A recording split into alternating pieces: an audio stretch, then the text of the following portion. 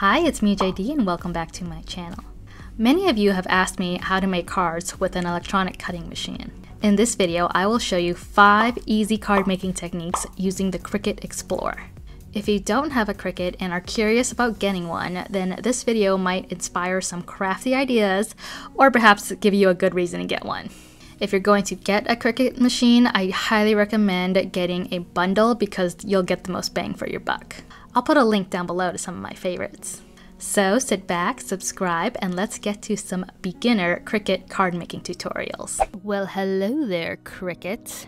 If you're wondering whether or not to get a Cricut machine for card making, or perhaps you have one but you don't know how to use it to make cards, then you've come to the right video. The Cricut line of electronic cutting machines have become very popular lately for its ease of use and the almost endless possibilities for paper crafting. I'll be using my Cricut Explorer Air 2 with its simple to use buttons and its handy tools. We'll get right into some card making using the Cricut. For these handmade card ideas, please keep in mind that I use my Cricut as well as some traditional card making supplies like my stamps.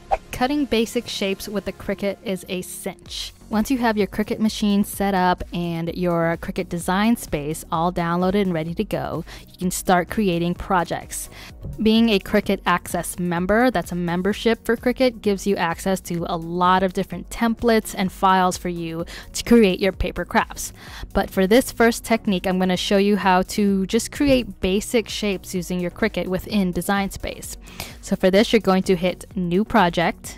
From the menu on the left, you're going to scroll down and select Shapes, and then from here you can just choose any shape from this selection to cut out. You can resize any of these shapes to pretty much any size that can fit on your cutting mat. It's also very easy to cut out multiple shapes at once by just selecting the size and shape of your shape and then right-clicking and hit duplicate, or there's a button to the side where you can hit duplicate as well. And if all of these are on one cutting mat, then you can just run it through your machine and cut them all out at one time. Now, I still use metal dies in my traditional die cutting machines like my Genomai Junior or my Spellbinders machine, but there are times where I want a specific length or width or size of a shape, and that's where the Cricut comes in handy for me to customize that shape. For this example, I'll pull up a square shape, I'll hit unlock, and this gives me the ability to change the length and width and size of this square / rectangle really easily. It could be any specification I need it to be. Going back to my card example, I'm going to start by making out some hearts. So I'll select the heart shape. Then I'm going to just grab this little button here and play around with the size and shape until it's something I like. As I mentioned before, if you hit the unlock button, you can really play around with the dimensions of the shape. You can make it a wide shape or a tall and skinny shape. If you need a specific size of a shape, then you can enter in the exact dimensions at this toolbar at the top. Cricut's Design Space software is pretty user-friendly and simple to use. If you're not looking to do a lot of customizations, then it is definitely a great program. If you're a first-time Cricut user, you should note that the placement of your designs within Design Space isn't permanent, and you'll see what I mean by the next step. So I'm placing all of my hearts here, but it doesn't mean that that's the way it's going to cut. So I'll go and hit Make It in the top right corner. The next step brings me to this screen, and you see that all of my hearts jumped around a little. Cricut software does this automatically because it wants to save material for you. So it moves them in what it thinks is the most efficient cutting space. But if you don't like how Cricut arranged them, you can certainly just move them back into the position that you want it. Then you'll hit continue to go on to the next screen, and this is where the software is linking up with your machine. I connect mine by Bluetooth, so it just takes a few extra seconds to establish a connection. You can always just hardwire yours in via USB, and that'll be a much faster connection. You can set your material that you're cutting here or over on the machine. I'll show you that in just a few moments. But once you've selected what material you're going to use, then it's time to get your cutting mat set and ready to cut. Here are the two most popular cutting mats for Cricut. It's the light grip in the blue and the medium grip in the green. And the grip is just referring to how tacky it is, and not like bad tacky, just how sticky it is. Every cutting mat comes with this plastic protector sheet. This sheet prevents any like stray debris or dust getting onto your mat, so you definitely want to save that piece and do not throw it away. It's meant to just protect your mat when it's not in use. So since my mat is currently in use, I'm going to stick my paper down right at the top left corner, and you can see that it sticks to the cutting mat without any glue or anything. It's just a temporary hold of my cardstock to the cutting mat. Once your machine is on, you'll want to insert your cutting mat with the hole at the top. There are two little doohickeys on either side to help you guide your cutting mat in as evenly as possible. And you'll see that the knob on the right also displays what material you're using, so you want to make sure that is the right selection for your material. And mine is, so I'll hit that blinking load mat button, and then you'll see a second blinking light, and that's the Cricut button, and that is when you are ready to cut your material. Here is where you want to make sure your mat is loaded correctly, that there's nothing obscuring the back, and that your material selection is accurate, because that will determine how deep your blade will go. The Cricut machine actually determines and adjusts the blade for you. So when all of that is good and ready, you can press the blinking Cricut button, and the machine will do all of the cutting for you. If this is your first electronic cutting machine, I'll just play you a little snippet of how it's supposed to sound like, or what most of them should sound like while it's cutting.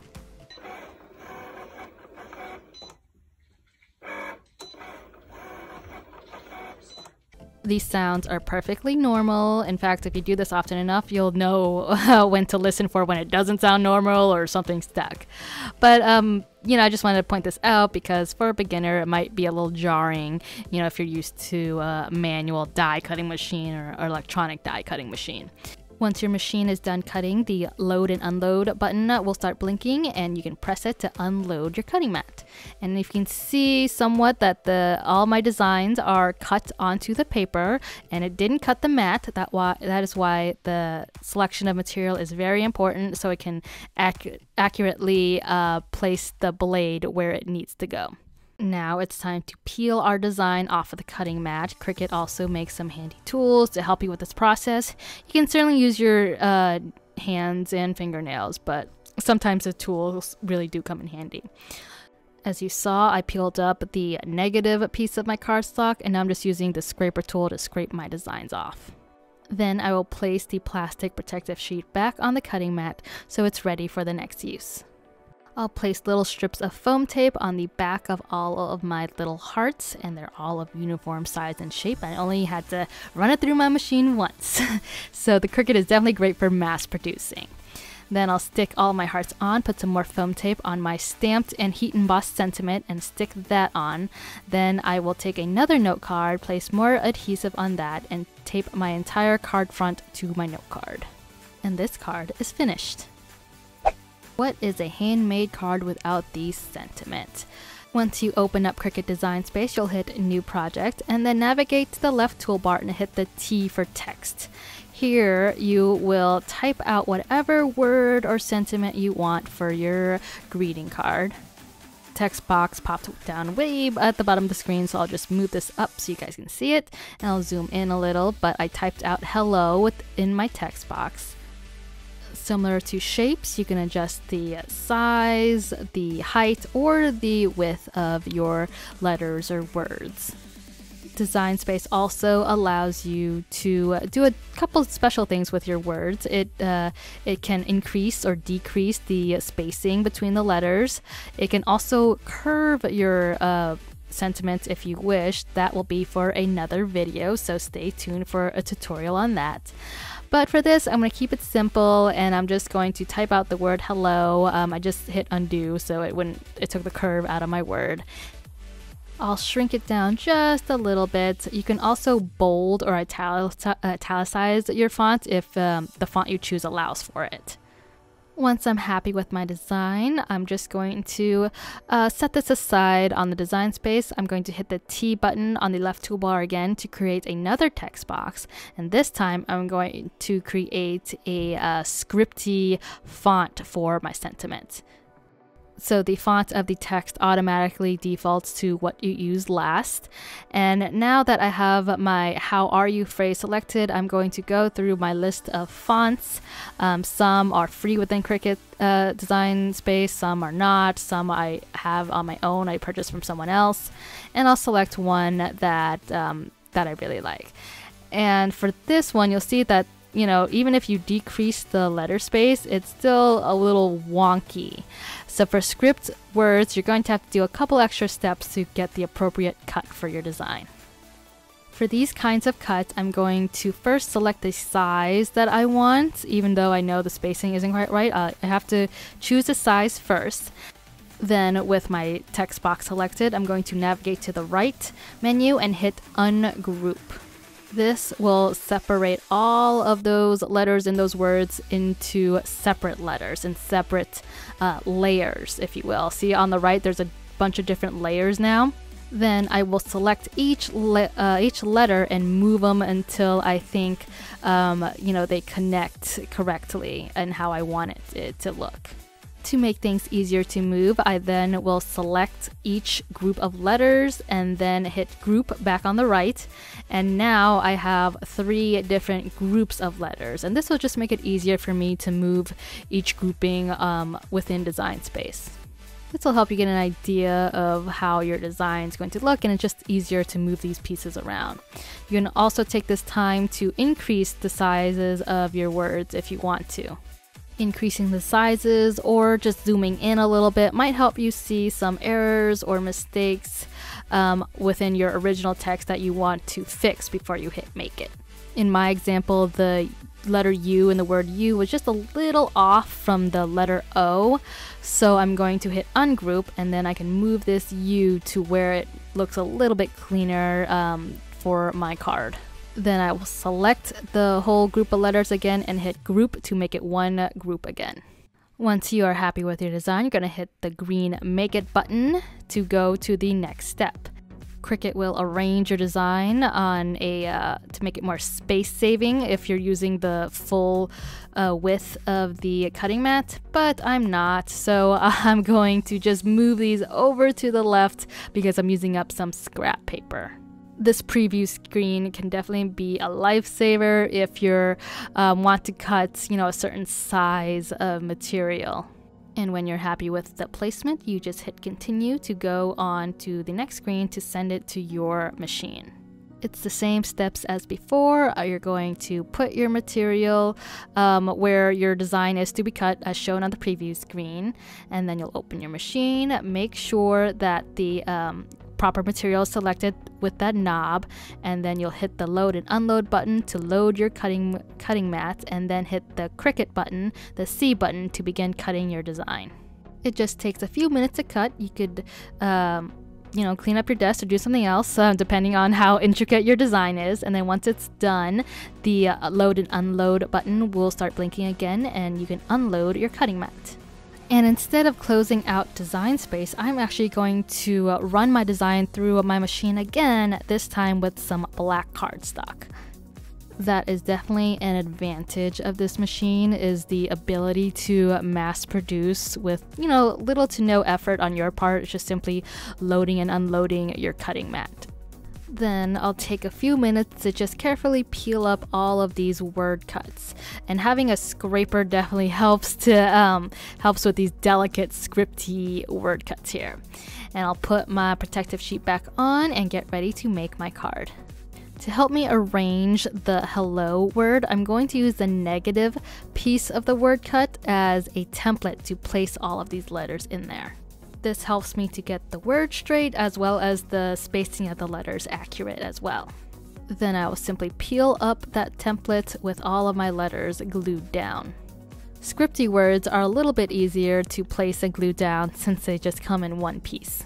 You'll notice I'm putting down all of these words in the black cardstock slightly to the left of my card front and not centered.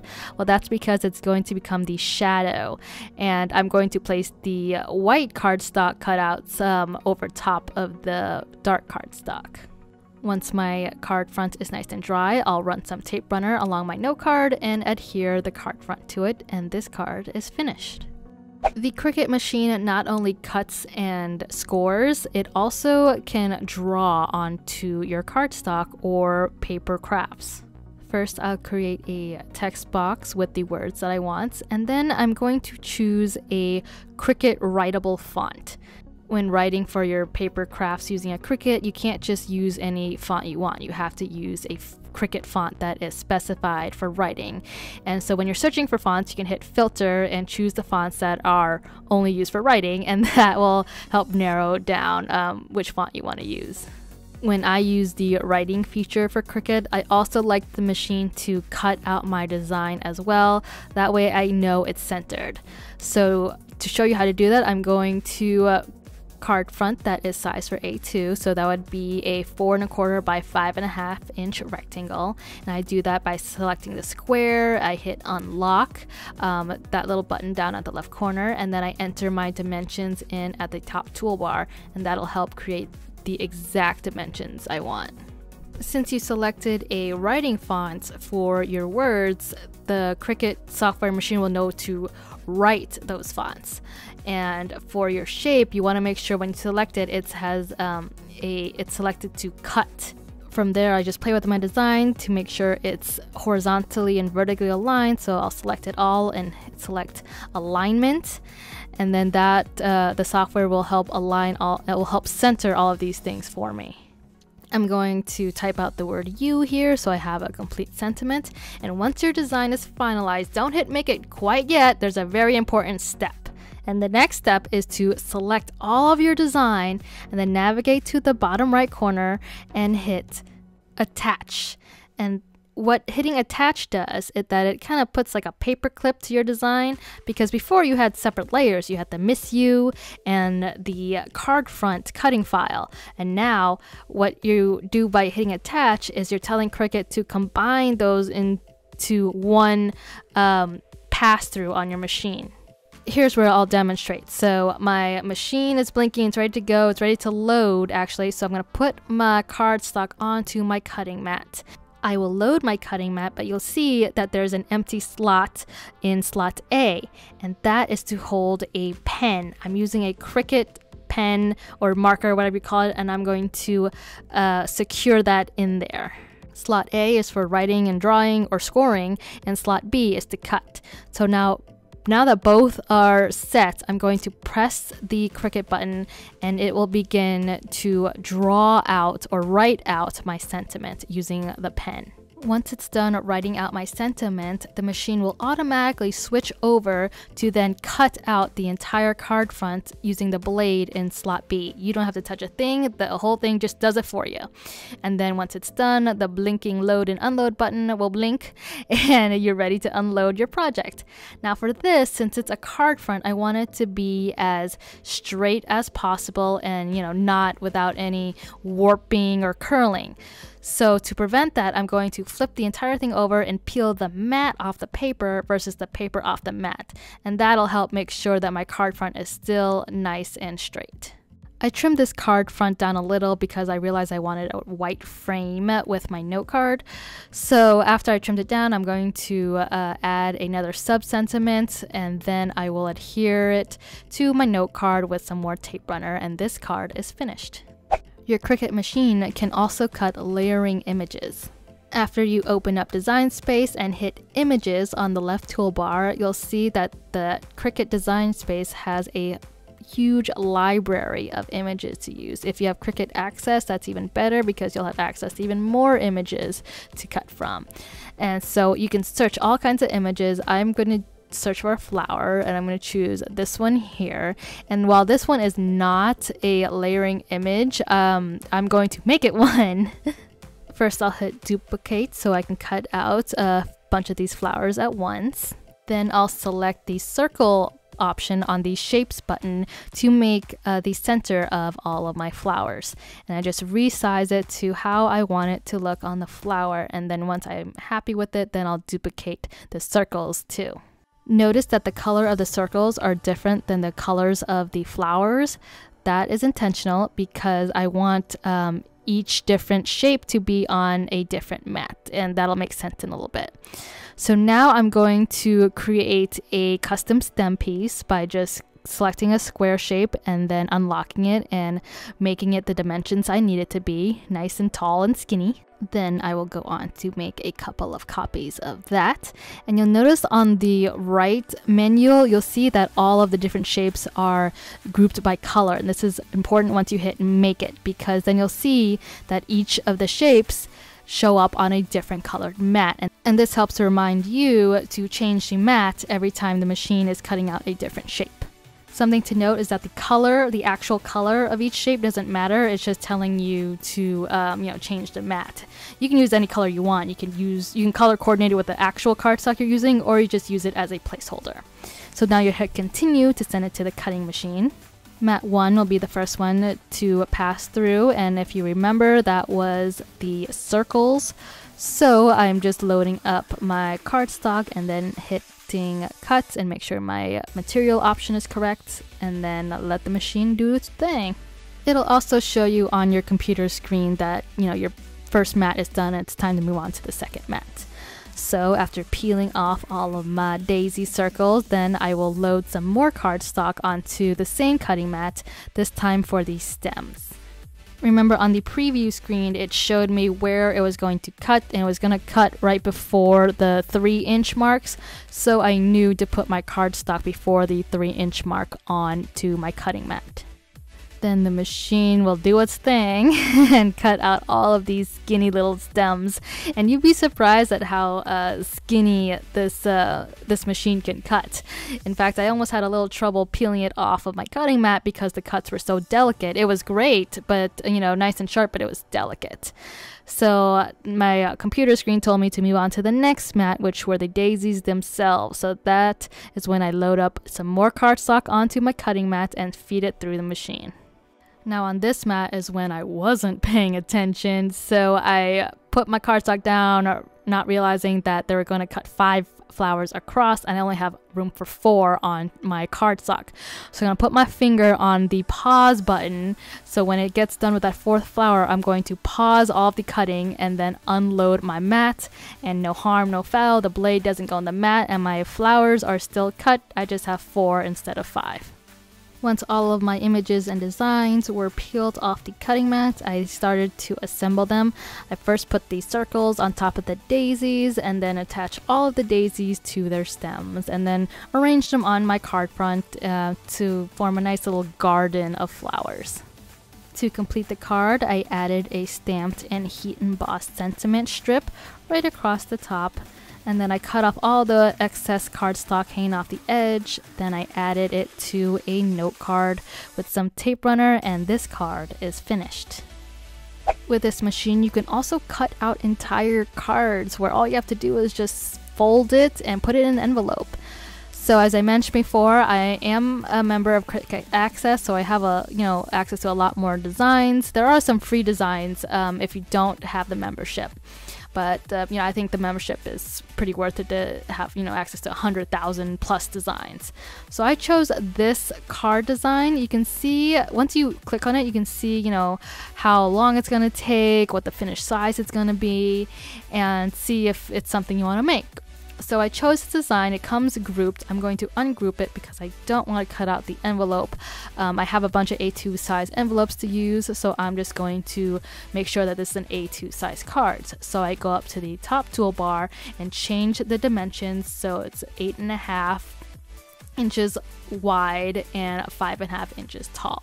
This will make sure that when it's folded, it'll be 4.25 inches wide and 5.5 inches tall. I'm just gonna make sure that it's, I'm happy with the design, and then once I hit make it, it's going to cut out the entire piece. It's like having an entire cover plate die cut out your entire card. But you don't have to pay for an expensive die. You'll notice the design has score lines down the middle, and that is for scoring. So you'll definitely need a Cricut scoring tool to use if you're going to, if you want to make these type of paper crafts. I will then place my cardstock onto my cutting mat, and then you see slot A is empty, and that's where your scoring tool goes. And your scoring tool looks like this. It's has a scoring point and a little, I don't know, decorative hole up on top. And then I'll lock that in, and then I'll press the load button to load my cutting mat, and then I'll press the Cricut button so it can begin cutting out my design.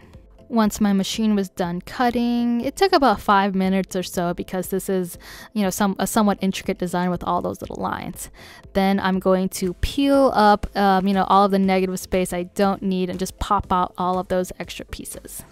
And some cardstock does cut better than others. I think I'm using like a lightweight cardstock here, and it didn't cut that great, but I'm working with it because it's still a great design. Overall, it's still a great design. I didn't do that great of a job of folding on the scored line, so my design is just a tiny bit off, but it's an easy fix for that. I'm just going to put this in my paper trimmer and cut off that excess. I also cut out another piece to go on the back of that great card front, and then I'll just put down some liquid glue on all of the empty spaces I can. I use a liquid adhesive that dries clear, so you can hardly see any of the glue once it's nice and dry. Then I will add a sub-sentiment on here that I stamped and heat embossed prior. And there's a little place I tore the cardstock on the inside, so I'll just cut off that excess there. But that card is finished, and I want to thank you guys so much for watching. I hope you enjoyed all these Cricut card making techniques. Tell me, do you have a Cricut? Or do you want one? Why or why not?